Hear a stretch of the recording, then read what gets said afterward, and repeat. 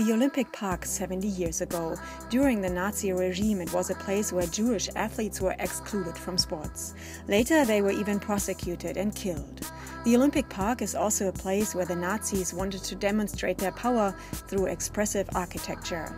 A place allegorical for a dark part in German history. Many relics still remind us of that time. Right here it has to make clear that this chapter belongs to the past. Where Jewish athletes once were excluded, we will now see 13 out of 19 kinds of sports. Amongst others, there will be hockey, badminton, equestrian, swimming and fencing.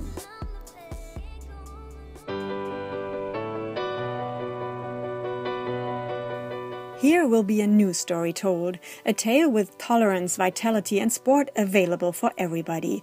All venues, including the ones outside the Olympic Park, are so close together that athletes can watch and support each other. The slogan, "Rivals in Sports, United at Heart," is lived here.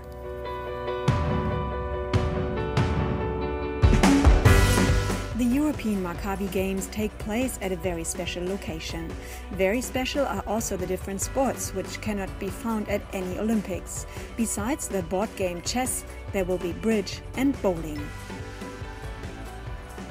The Olympic Park today, a place where Jewish athletes cannot erase the history from 70 years ago, but a place where after the Maccabiade there will be more tolerance and peace than ever before.